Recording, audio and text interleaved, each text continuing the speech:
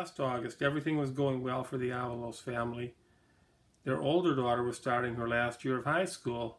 Their son was beginning his final year of middle school, and the younger daughter was starting her last year in elementary school. Everything was right on schedule. Then the younger daughter was diagnosed with a serious illness, and suddenly everything changed. Let's meet the younger daughter.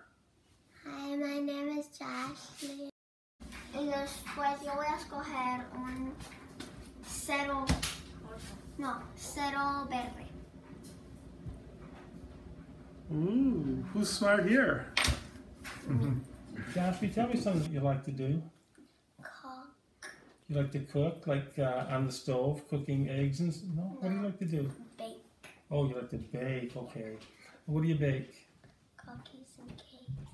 I made this this cake. It's a chocolate cake. It's a chocolate cake. When did you make it? Today. Oh wow! How did you do it? What did you put in it? Flour, sugar, cocoa powder, milk, water. And do you remember the most important ingredient in anything you make? You know what that is? The love. What else you like to do, Jashly? Paint. Okay. What do you paint? Maybe we can take a look at some of the pictures you paint? Let's do that, okay? Which one is your favorite? How come? No, actually no. That's your favorite, okay. The Christmas one? Yeah, I made that for my mom for Christmas. If you could change one thing in the world, make it different, how would you change the world? Like a cure for cancer. Maybe a cure for cancer. You think they've been trying to do that for a long time? That's a big job, a cure for cancer.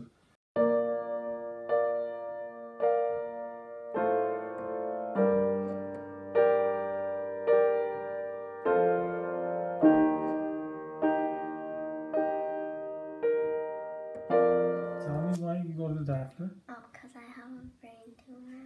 Oh wow, when did you find out about this? August. How did you know you had a brain tumor? Or how did they find out that you had it in the first place? Because I felt it in my head and my mom took me to the hospital. And what did they do? They did an MRI. Jashly has a type of brain tumor known as diffuse intrinsic pontine glioma, commonly referred to as D.I.P.G. According to mainstream medicine, D.I.P.G. has a survival rate of 0 and is considered terminal upon diagnosis. In more than 40 years of research, no progress has been made in finding a cure for this disease. Looking at the chart for survival rates of childhood cancers, the rates range from 64 to 97% for all cancers except D.I.P.G., which has a survival rate of 0. With D.I.P.G., surgery is not an option. The benefits of radiation are temporary, and chemotherapy has no positive impact. Because mainstream medicine offers no solutions, families turn to alternative medicines. While these alternatives can be helpful in fighting cancer, they are very expensive, and medical insurance does not cover any of the cost. Doctors and hospitals have facts and statistics, but Jesus has the truth and God has the final word. Are you afraid right now? No, because Jesus is going to cure me. Oh. I ask you to consider Jashly and her family in 2 ways. First, please pray for Jashly and for her parents. Every prayer and kind thought is deeply appreciated.